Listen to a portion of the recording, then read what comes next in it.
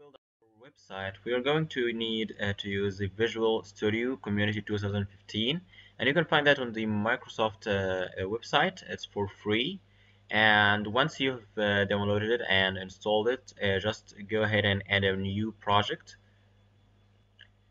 And in this menu, just in this Visual C Sharp, you can find Web, and you can find the .NET framework and name the project like shopping store. You just browse where you want to put it. We're gonna be put maybe on the documents, just in the documents, and click OK. And in here, just use the MVC because that's what we are going to use, and just click OK. And if this popped out, if you have an Azure account, you can just set it up. If you don't, just click cancel, and let's create the project for us. So in the previous section, we talked about the MVC architecture, Model View Controller. In this section, we are going to take a little bit deeper into the controller phase. What is a controller? When you go into your browser and type in Google, for example, what happens is that you, the user, you are making a request to the server, and the server is able to respond back to that request on some server in logic. So what we are going to do now is that we are going to build our first store controller for our online shopping store. Controller is going to be used as a listing page for, it's going to list the categories like electronics, accessories, all the categories that we have in our store. Also going to list the items or products in every of those categories. We have phones, we have laptops in electronics, and we have like chairs, tables in furniture, and so on. And also we are going to use it to show us details about each and every one of those items. So, one phone is made by Sony, another made by Apple, and so on. So let's go into the controller here and click Add Controller. Let's choose here MVC5 controller and empty one. Add. Here, let's name it Store Controller. This is the ASP MVC convention is to name the controller store, which is like the name of our controller, and then the controller name. Click Add. As you can see here, it already made us index method. Also, the store controller derives from controller. What is the controller that we are driving from going to provide us with some helper methods that we are going to use in our controller. Every controller should derive from controller. What we are going to do with index, let's add other methods that we are going to use to browse the categories to show details about them. So let's go here and to other methods. Browse. Yep. Let's go this here. Let's return hello from browse. I missed here. Right. Here.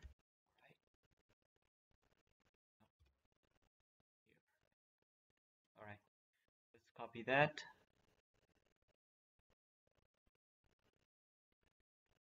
Make here details. Let's check on those.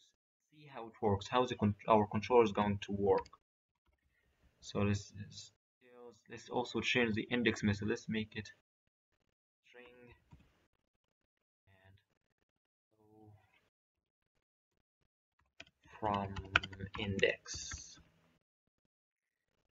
Right, everything seems right. Let's just okay. Let's build.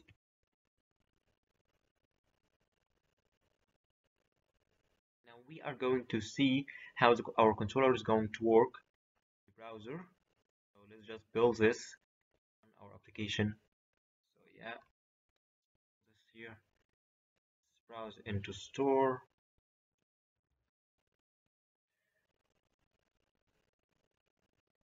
So as you can see here, it showed us hello from index. Let's go and browse. Hello from browse.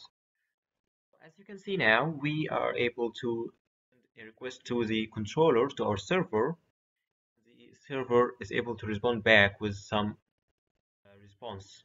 Here we made the response to be hello from browse or hello from index or whatever. So now we are going to use to make a browse return us a query, a string based on our query that we make. So we want to get to the electronics category, for example. We put in our well, here we put the category electronics. How we're going to do that? So let's go here and type in string and category. Let's go here and say string message equal HTTP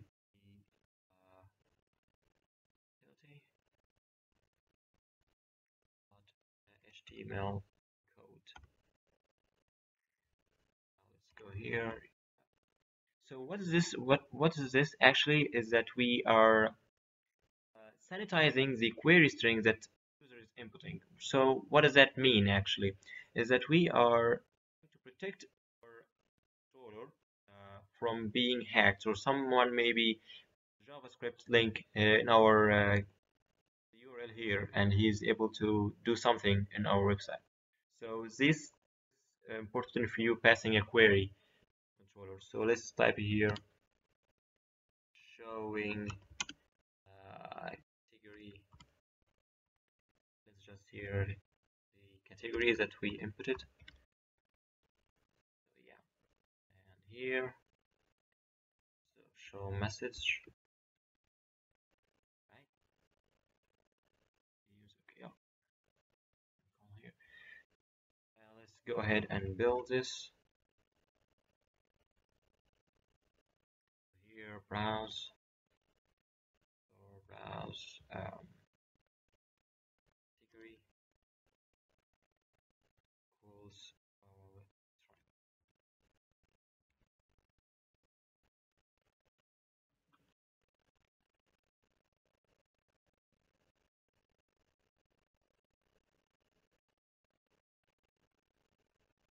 so as you can see here, showing category electronics. So we're able to pass some query string. Here we pass the electronics. He showed us showing category electronics. So now let's do the same thing for details.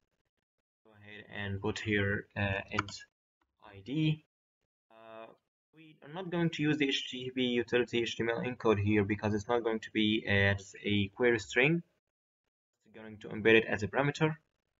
So let's see here string message equals store and details. It's going to show us the ID.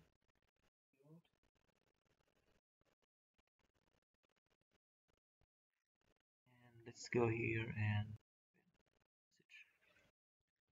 message right. So now let's build this and run it.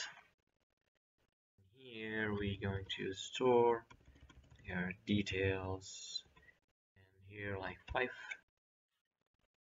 just close those here. So here in the MVC, actually we need to specify some other things when we use like some a parameter after the action method. So our action method is named details. We need to do here, as you can see here, store details 5. We need to do some extra work to embed, make it know that this is an ID.